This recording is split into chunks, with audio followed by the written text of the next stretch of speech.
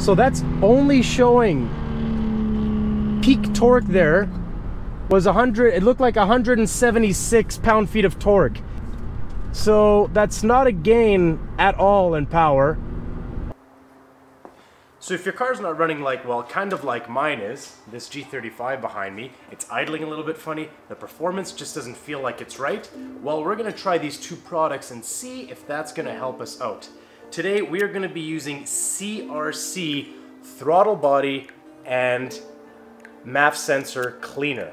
I've never used these products before, but I'm gonna see if these cleaning products can help with making my car run a little bit better. So you're gonna be coming along with me and we're gonna see if these products do help out with your vehicle's engine performance. Now, according to CRC here, the Throttle Body Cleaner will improve performance. So let's see if that actually does that. And the CRC cleaner is just an airflow sensor or mass airflow sensor cleaner. So that's going to be the MAF sensor, and I'll show you exactly where all of these things are in your car. So here are some of the tools you're going to need. It's ideal if you have a full socket set. You're probably going to need to have some longer extensions or sockets to get inside some of the deeper spots, since we're going to be removing the air intake. And you're also going to benefit from using your classic screwdrivers, flathead, whatever really depends on what your car takes. You're probably going to need some of these as well. Okay, so your engine bay is going to be a little bit different than mine, but essentially we're going to be removing this whole section right here. So this is the air intake. The mass sensor on my car happens to be right here. The throttle body is going to be back there. These are the two parts that we're going to be cleaning with the two products that I have purchased. Essentially, we're going to have to be locating a big plastic compartment, if you want to call it that, that connects to a hose, a big thick hose like this, and it goes into the heart of the engine. That's usually the way the air intake is set up on most cars. All right, so we're going to start with removing this piece right here, since it's connected to the air intake duct. That's where your car sucks in the air. So we're going to start with removing this part right here. So this is just going to pop right off, as you can tell. So now what we're going to be looking at is that piece right there. Now with most of these intake ducts here, you're going to have a couple little clips. You see one right there, you see one just to the right of it right here, and you'll generally find another one underneath or to the side of it. We're going to pop those clips back and remove this piece.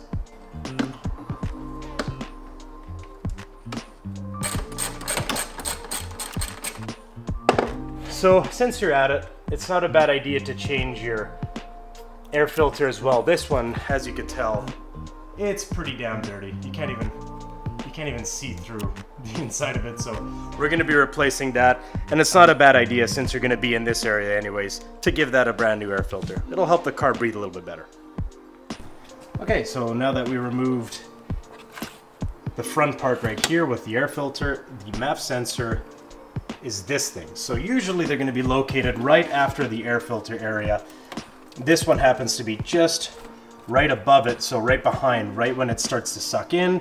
This is a pretty important part. If this goes bad or it's all wacky, it's gonna probably end up making your vehicle not ride very nicely. So before you remove the rest of this part, you're gonna have to remove the MAF sensor, and just be careful not to damage it when you remove it. So for this MAF sensor, there are two screws on either side that are Phillips. You're gonna go and grab your Phillips screwdriver and remove those.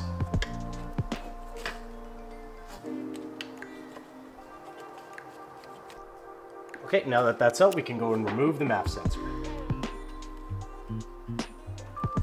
Once you've removed the MAF sensor, yours might look a little bit different, but the idea is gonna stay the same.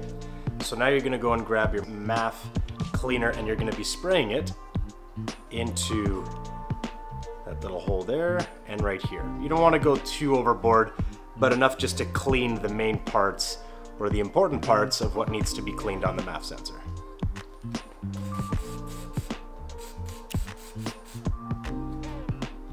So you're gonna spray it in there and right in the middle there as well. All right, so now that that's done, we can put that aside and now move on to the throttle body.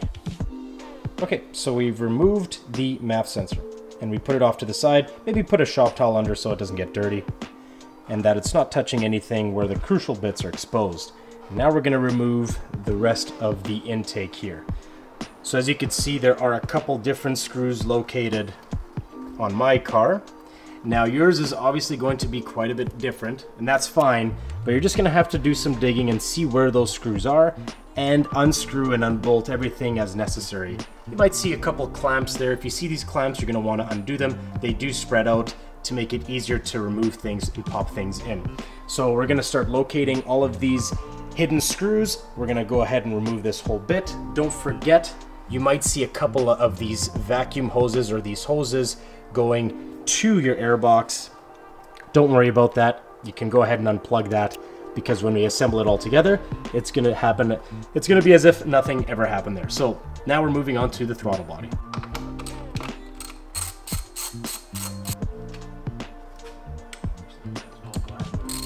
Loosen this up as well. This is one of those clamps I was talking about. It will be easier if you just grab one of these, push it to the back, and then remove the hose accordingly.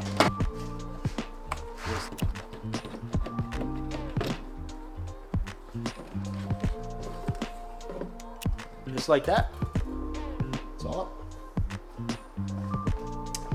Another thing too, now that you've got your airbox removed, this is also a great opportunity to do some inspecting of the engine block here. You can look for some sweating, some oil leaks that would be hard to notice with the airbox there. So I'm going to do just that.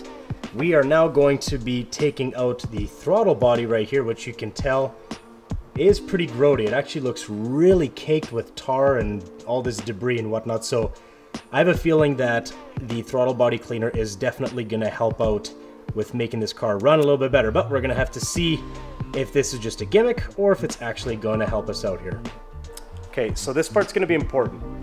With most of the newer cars, they're electronic throttle bodies. The last thing you want to do is start forcing them with your hand. You want to be very gentle with how you apply the throttle body cleaner. When you lift the flap, be very gentle with it, don't force it. That could potentially break it and give you even more problems in the future. So when we're going to clean it, we're going to be gentle around in the beginning at first, and we're going to open it ever so slightly and spray in the inside as evenly as we can. But just be mindful of that, not to force the throttle body when you're opening it. Okay, so now it's time for the throttle body cleaner. Go ahead and open that, and we're going to be spraying it just around the throttle body for now, and then we'll make our way in slowly. Before we do that, you know what? It's a good idea to maybe get some shop towels and just put it underneath there so that you don't damage anything else.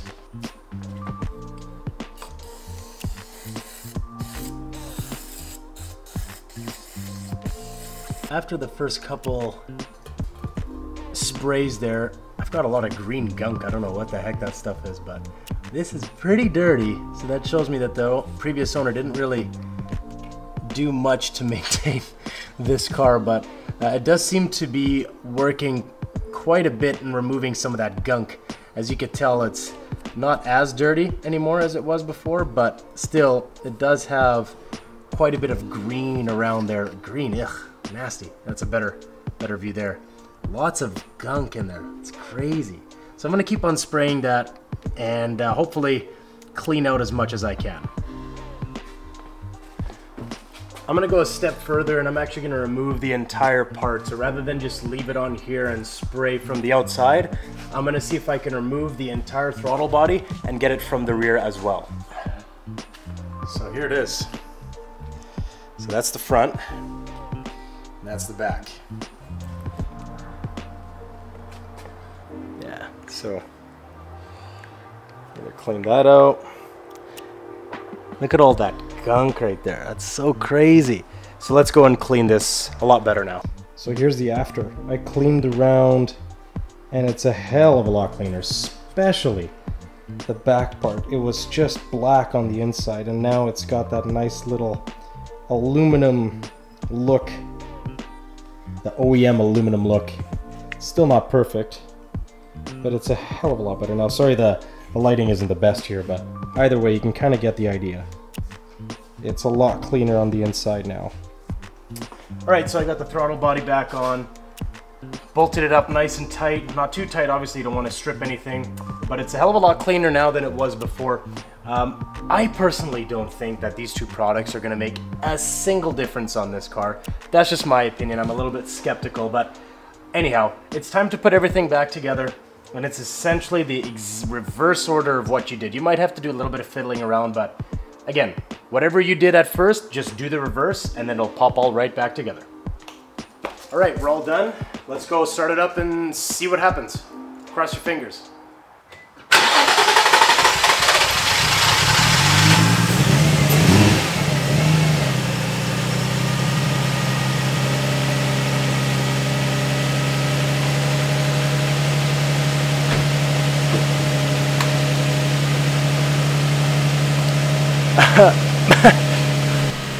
All right, well, it started up. I wouldn't say it started up the smoothest, but it's probably just relearning the MAF sensor here.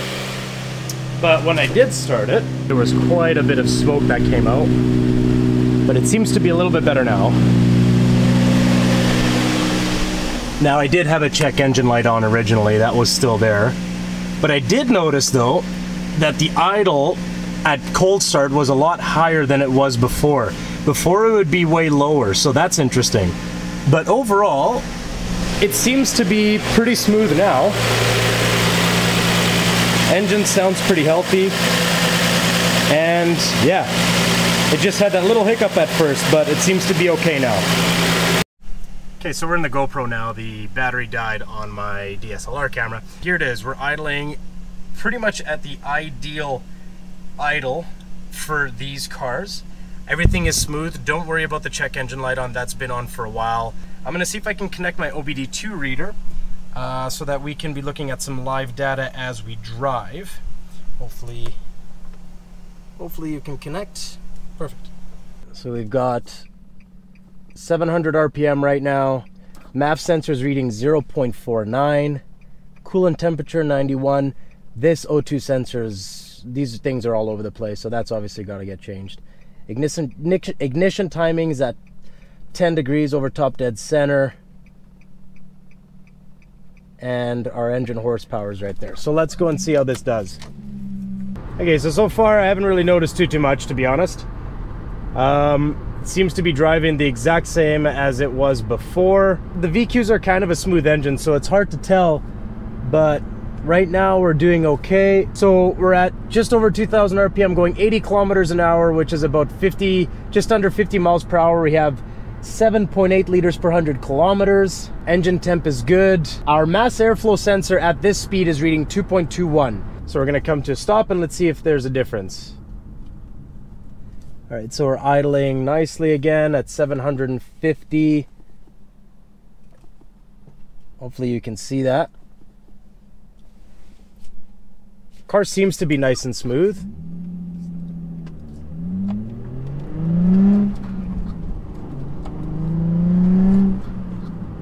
Power-wise, it feels about the same, not gonna lie.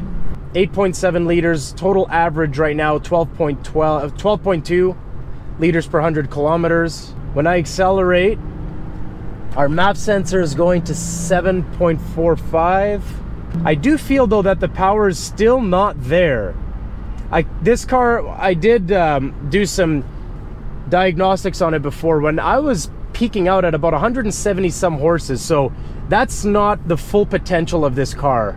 So I'm gonna turn over here and we're gonna do a little pull and see if that'll change, if those numbers will improve or if they'll get worse. So let's take a look. All right, here we go, full throttle.